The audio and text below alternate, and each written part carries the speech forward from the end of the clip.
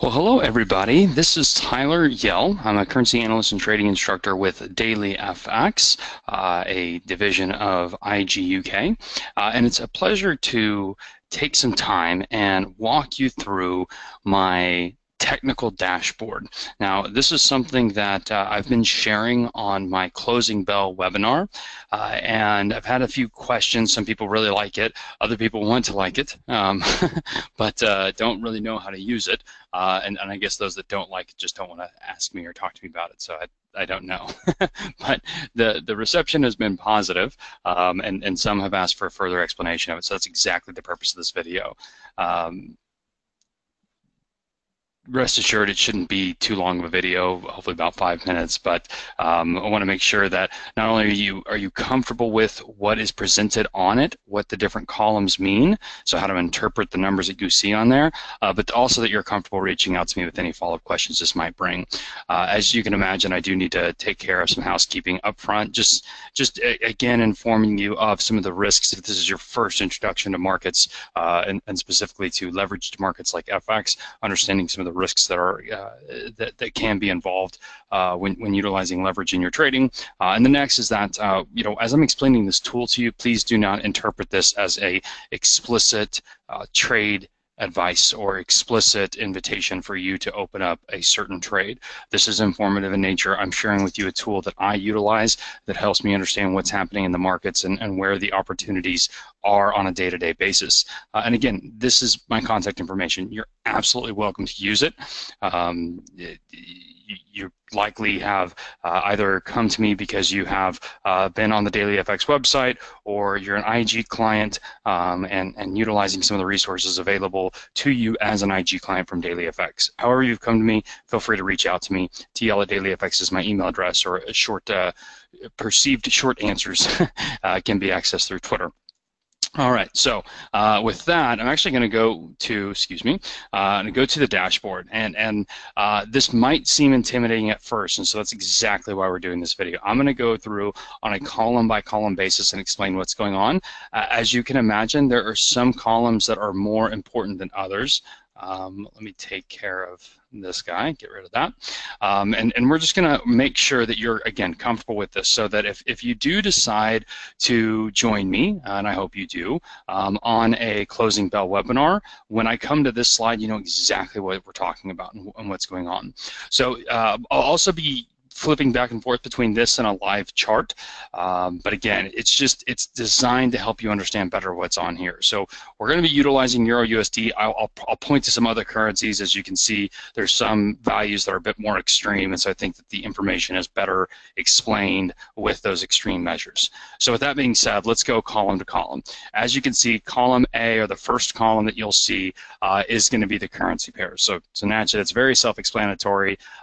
These are fluid, meaning that I can adjust these, as you can imagine, given that I basically control the inputs. So I've had some requests to take out some of the NOKs, Norwegian krones, no disrespect Norway, but to replace that with maybe Euro Kiwi, Euro Aussie, things of that nature.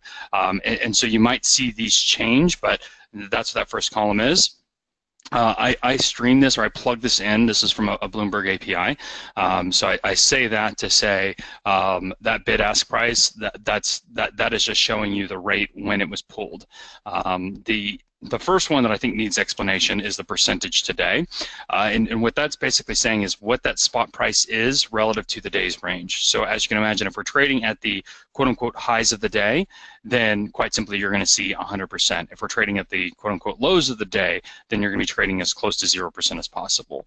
And then what that's showing, the difference in the day's range, can be found here, right? The column D and column E, the high of the day and the low of the day. And that can be helpful because, if you're a day trader and you're buying or you're going long a currency like Euro USD, you definitely would not want to be holding a trade if you broke the lows of the day. So you can see here the day's range, which it's a pretty healthy range, and you can see that we are on the bearish side, if you will, on the lows of the day, indicating some dollar strength. Now, the day that I'm presenting this, December 8th, which is a Friday, also NFP day, there's some volatility there, so a decent bit of volatility. But again, what that high and low is showing you is the day's trading range. And so naturally, if you subtract the low from the high, that would give you the day's trading range. So on today's date, again, December 8th, the high of the day as the time of this reading was 118.15, and the low of the day is 17.30. The RSI 3, that's also something that gets a lot of questions, and I'm glad it does. Again, I think questions are the reason why I do this, is so we can have a conversation about what can be valuable to your trading. So RSI 3, right, it's going to be relative strength index looking over a 3-day period. Now, most people use the default, which is 14, and there's nothing wrong with that, but what I'm looking at, and the reason why I come to this is because I do want to see a very short period momentum reading. So when you look at this, and I have these data bars, which are just an Excel input, and it's basically showing how extreme the reading is, right? So the lower that blue bar is, the more bearish the momentum is on a short-term basis. So you can see we're at, go back here, we're at basically 16 on a 3-day RSI, and this is somewhat volatile, but again, this is showing there is short-term bearish momentum. If you look at from an RSI perspective, and I'm not going to go into the calculation for that, there's a lot of great articles on Daily FX that walk through the calculation of RSI, but it's a momentum metric, right? And you look over X periods. So a 3-period RSI is saying what is that short-term momentum that we're looking at? Is it very bullish, meaning that it's it's going to be in that 80 to 100 range, or is it rather bearish, meaning we're in that 0 to 20 range? So I'll tell you the way I use this is one of two ways, right? If I have a bias, which right now, early December, my bias is looking for pockets of dollar strength. Where is that coming through? And you can see that from RSI. As you get comfortable reading this, you can start to see, okay, I'm looking across the board and I'm seeing very low RSI 3 on Aussie dollar. That indicates dollar strength. Low RSI 3 on Euro USD, also indicating dollar strength. Dollar yen above 80, so that's also indicating dollar strength. So you're seeing multiple variances of, or multiple views, if you will, of dollar strength. So the two ways that I use this is one, validating a trend. Now, I am first and foremost a momentum-based trend follower, right? So I look for momentum to extend itself. In the sense of we do not know how aggressive the inertia or the momentum forces of markets are, and so to me, the great unknown of any market is pinpointing a reversal. So I say that to say this: I am looking for opportunities to either ride momentum or anticipate a resumption of a momentous move, a trend, and look for higher probability areas to join that. So again, looking at this RSI 3, basically what you're doing is you're coming in and you're saying, in a downtrend, I want to look for places to rejoin that. And again, a downtrend from RSI perspective is going to be, 0 to 20. The times when a downtrend can be interesting to me, but you have a high RSI reading, is when you have like a month-over-month or a year-over-year downtrend, a very, very clear trend. So let me see if I can find an example on the chart. I'm going to do, let's see if we can do Kiwi dollar. Sorry, I didn't wanted to have as clean of charts as possible. Right, but you can see here, since August, we've been moving pretty cleanly lower. And so the reason why that's of interest to me is because if we do start to see a very short-term bullish RSI reading, right, then I'm going to have that on my, basically my short list of when can I anticipate a breakdown. Aussie dollar, I think, is a good example as well. So this was a recent analyst pick I had to look for a bearish trade. Basically, there was some strength here that we were seeing, and I was saying, okay, if we see a breakdown basically below 75.50, that could be an indication that this very long-term downtrend, or this I shouldn't say very long-term downtrend. If you're day trader, then it would be a very long term. But from a swing trader, this clean downtrend is looking to continue. So it's not the case here, but you can see Aussie dollar, it's a bearish RSI, but a few days back, we were looking at 60, 70, 80 RSI 3 on Aussie dollar. But I knew the broader downtrend was a force that would likely overcome those shorter term aspects. And so I'd look for that longer term forces to basically retake over what you see on the chart, and so forecasting lower prices and thereby, of course, looking for a bearish trade. And dollar CAD's another one. Let's go to dollar CAD real quick. Sorry, messy chart.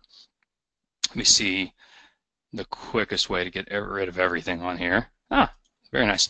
Okay, so since early September, you've seen this nice move higher. So similarly, looking at this and seeing some of the influencing factors of this moving higher, which is something that I've shared a lot on Closing Bell webinars. Which if you haven't been to a Closing Bell webinar, of course, I invite you to join us on them. But all that being said, looking for some of these opportunities where the influencing factors continue to favor dollar yen rising, but you see a very bearish RSI 3 on dollar CAD.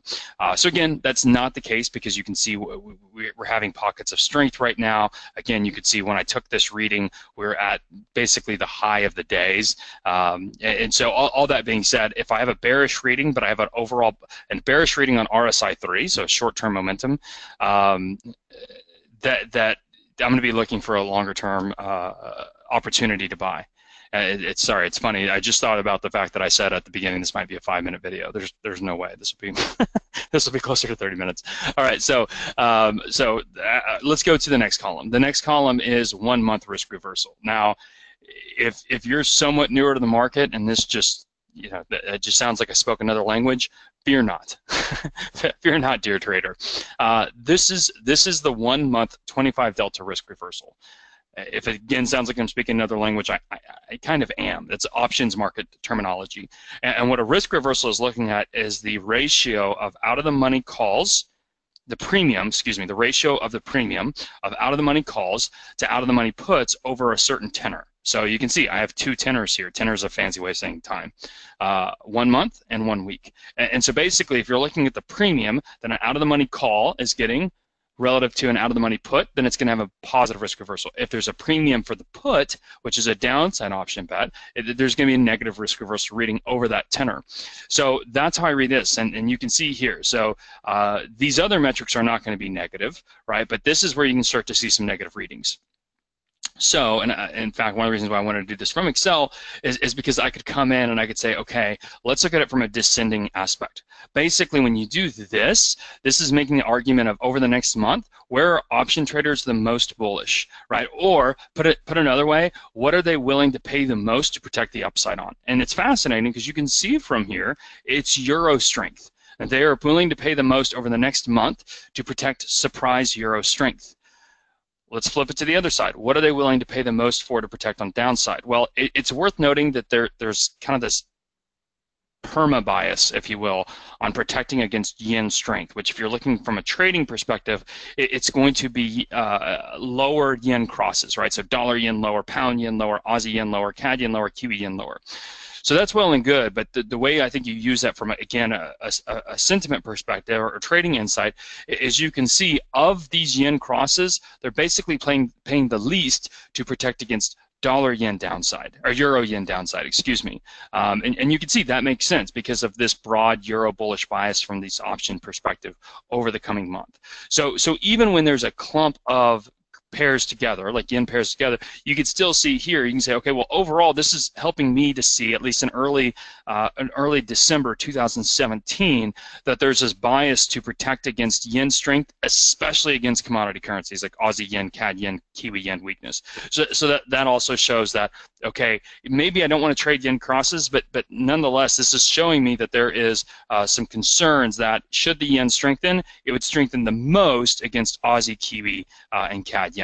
So hopefully that makes sense. That's what the 1-month risk reversal is looking at. What this is showing, and I wanted it to be helpful, not confusing, but I don't know if it was. This is the change of the 1-month 25 delta risk reversal on the day, right? So basically, again, I'm gonna use this this sort function here.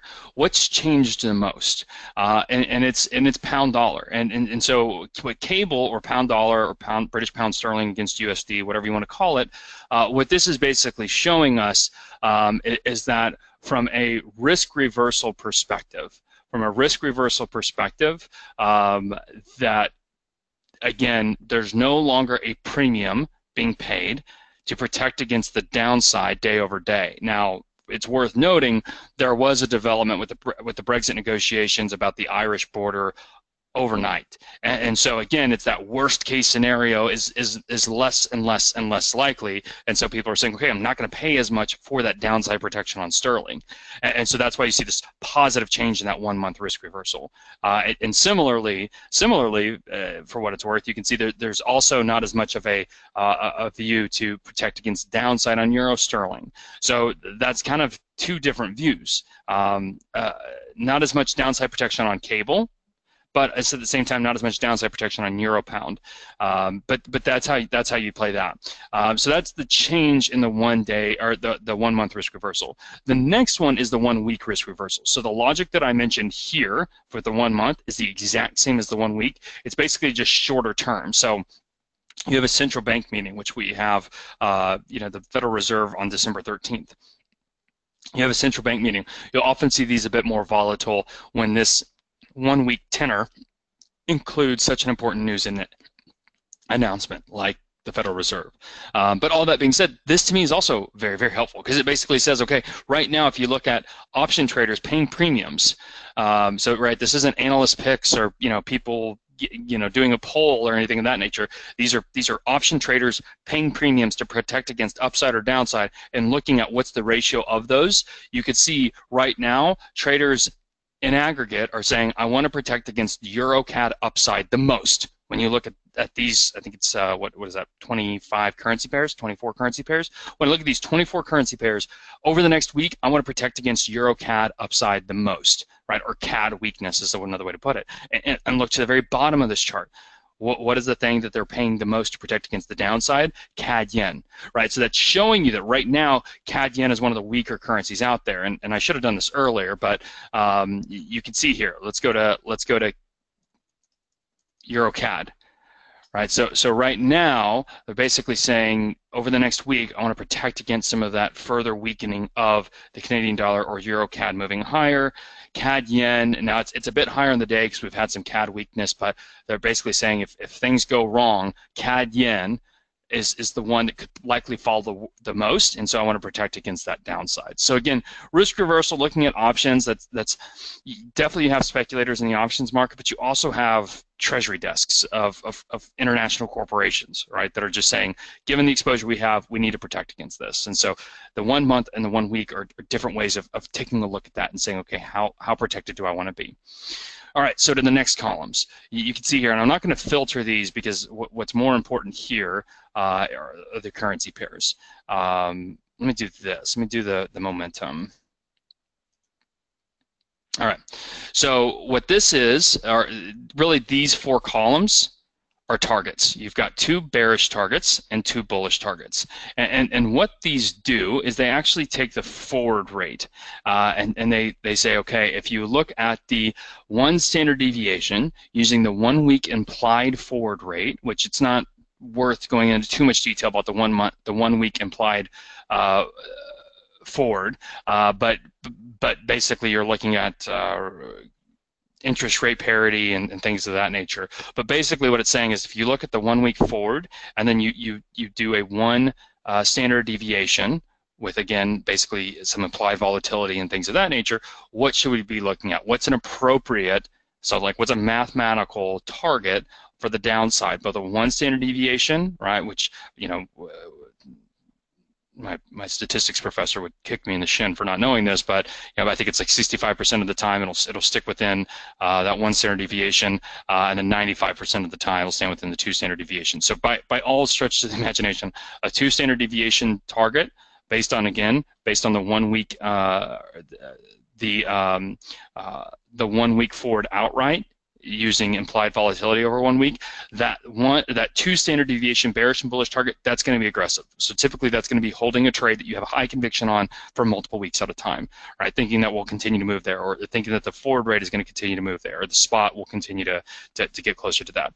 From a typical swing trader, someone that's looking to hold for a couple of days, right? That 1 week 1 standard deviation bearish and 1 week 1 standard deviation bullish target is really going to be what's in your wheelhouse. So let's take a look here. Let's go to dollar Swiss. So dollar Swiss, as you can imagine, this is showing not a very wide disparity, but basically one spot. Well, let's go to the chart. Let's look at dollar Swiss.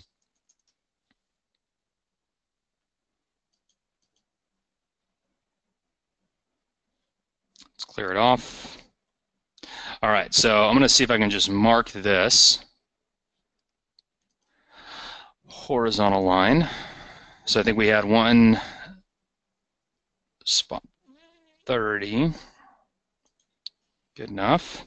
And then, was it 101.30? So we'll go back and take a look in just a second. Yeah, so one spot 30 pips, and then basically 130 pips, or basically 100 pips higher than that. So those would be the bullish targets that you take a look at. So if you had a bullish bias, you'd be saying, okay, I'm looking for opportunities to buy, and again, this is going to be the most probable target based on what this is showing you. One spot 003, right? And the more extreme target, which again you're probably going to hold for a week and some change, would be at the one spot 0130. Let's look at another one. Let's look at dollar yen. Right. So I have a bullish bias on dollar yen.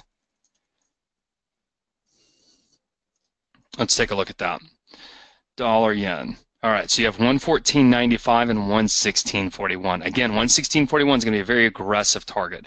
So that's something that really you wouldn't anticipate getting hit unless we had a, unless you're holding for multiple weeks or you had a very aggressive move that's just not priced in right now. But looking at those bullish targets on dollar yen, 114.88, I think it was 116.32. Let's do that same thing. 114.88.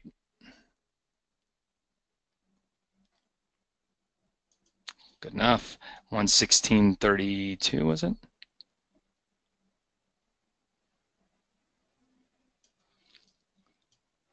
And that'll work for us as well. So you can see here, this 114.88 basically comes at the top of this very, very broad range. I was looking at this a little bit earlier today, and it looks like that will also align with some of these Fibonacci levels.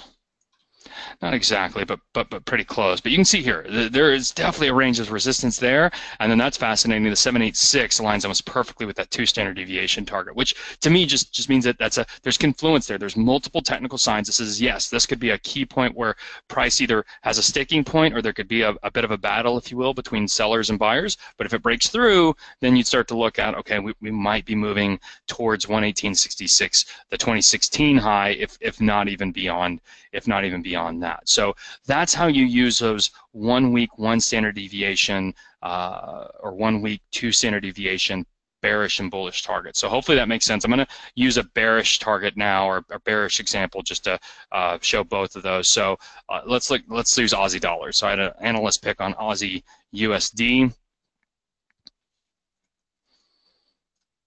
All right, so going back to that, those targets, we were looking at, I think the 1 week, 1 standard deviation bearish target was 74.14. The 1 week, 2 standard deviation bearish target was, let's see if I can find it, 73.23. So just to, again, help you locate this and get comfortable with it. 74.16, excuse me, 73.26. All right, with that, same thing, same song, second verse.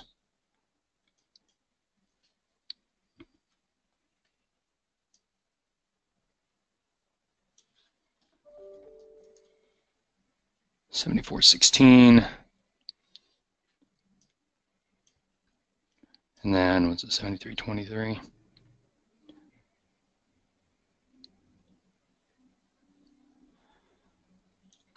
All right, so those would be, again, just mathematically derived bearish targets for you. And again, these are going to be swing targets. These are holding over for multiple trading sessions, probably multiple weeks. But when you look at some of those factors to say, okay, whether it's sentiment from IG clients, so IG UK's client sentiment data, that's giving you a multi-week or multi-session target, or there's technical factors, trading under a downtrend line, something of that nature, or something I share with you in closing bell.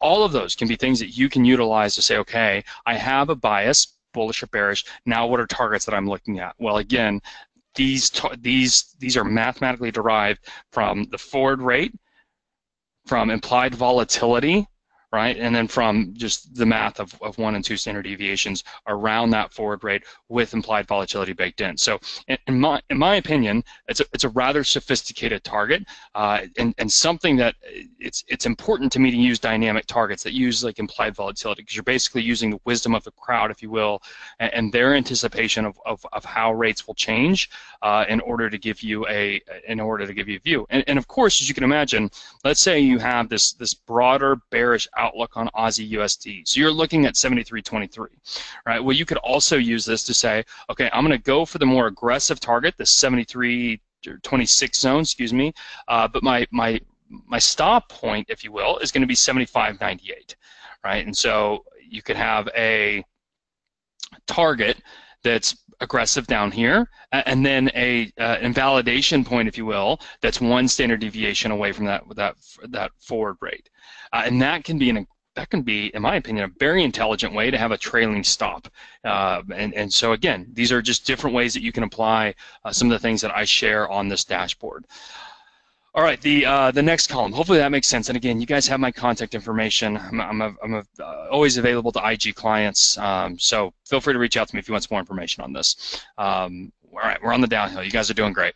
All right, so overnight implied volatility. This is basically, you know, more useful, if you will, for shorter term traders, but it's the overnight implied volatility is helping you see what's anticipated on a relative basis. And so as you can imagine, let's do descending, right? So you're looking over the next 24 hours, which it's Friday afternoon, so you're calculating the close of New York trading, the open of Asia trading on Sunday. So not a lot's going on here. This can really start to spike, if you will, when you have a central bank event or a key news event. But all that being said, you can see here, so all things being equal, anticipating the most volatility here, right, in these markets, all things being equal over the next 24 hours, expecting the least volatility here. So that's really how you use that. This is just giving you the range, the 30-day range. Naturally, this is, you know, this is basically a 30-day high minus a 30-day low, and so that also will vary, but it's helpful. I mean, this shows you over 30 days. Look, we have seen significant yen weakness. And now these are, again, it's important to know right, that when you look at yen pricing, it's going to be different. So that's not saying that Swiss is very strong. It's just different ways in which the ranges happen. So this could really be the equivalent here. I mean, 640 pips is a giant move. In fact, let's pull up the pound yen chart. Right, it's been a pretty nice move over the last 30 days. But I say that to say this: yen, you need to understand kind of the different pips, yen versus other currencies, and that can affect it as well. All right, and then this column. This to me is fascinating, but also, of course, like everything else, needs to be well explained. So again, I'm going to do the descending order.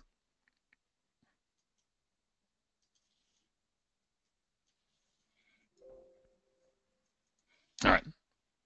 Make sure it was clean. Okay, so what is this saying? What this is saying is that if you look at the 1 month implied volatility, so 1 month implied volatility, which again is basically a way of which option pricing models are saying this is the volatility that's priced into the market.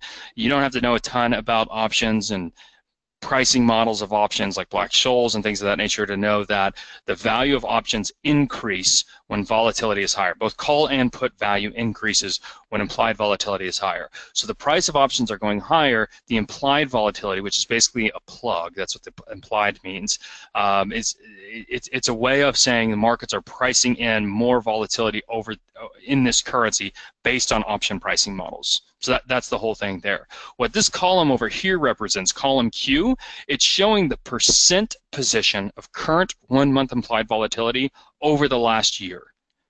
So that might sound confusing, but here's what that's saying. If you look at what's being priced into the options market over these different currency pairs in the next month, this is how it relates when you look back over the last year, right? So it's a pretty non-volatile time right now, all things considered. I mean, you can see here the 1 month implied volatility is pretty low in some of these yen crosses. Now, if you're a yen trader, you might appreciate that, unless you're a day trader and you're trying to capture a lot of volatility.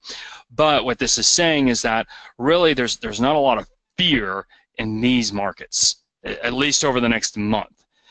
Where there is some fear, but still nothing's on the top half of the annual range, excuse me. Where you are seeing fears like Euro Swiss, Pound Swiss, Dollar SEK, and even that. Look, I mean, you're at the lower quartile here. Really, all of these you can see are in the bottom quartile of the annual range. So looking over, which, I mean, you think about what we have, all the holidays in December, beginning of the new year, you don't have a ton of volatility, at least nothing really expected. But that's what this is showing. So this is saying, okay, where am I anticipating volatility over the last week? So if you're one of those traders that says, okay, I like to catch volatility over a multi-week aspect, I don't really care what I trade, and I'm really what I'm wanting to trade, the asset class I care most about is volatility, then you're going to look to the top of this range. So some people might not care about this. I think it's important to know what volatility is being priced in from paying market participants. So again, not looking at polls, not looking at analyst picks, but what are paying market participants pricing in, and that's where that 1 month implied volatility range, basically where it sits on the annual range, that's why that's important to me, because that says, okay, there's volatility getting priced in on NOK SEK, which who trades that? Not a lot of people trade NOK versus SEK, but it does show some volatility is getting priced in there. And then you can see here, from, again, an implied volatility component, and a lot of this I think has to do with the Brexit negotiations, that on a relative basis you are seeing more volatility priced in there. So that's the walkthrough of my FX dashboard. Took about 30 minutes. So sorry. But hopefully it allows you to use this on a day-by-day basis. I do closing bell webinars Monday through Thursday, at least as it currently stands, and I update this and share this on the webinar. And again, a handful of people have loved it. A handful of people have said, I'd like to love it, but I really don't know how to use it. And the people that at least don't love it haven't told me about it. So one thing that will probably change naturally is taking out or putting in some currency pairs based on requests. But outside of that, I hope this was a helpful video. Thank you for watching, and of course, feel free to shoot me an email if you have some questions. Thanks, guys. Bye.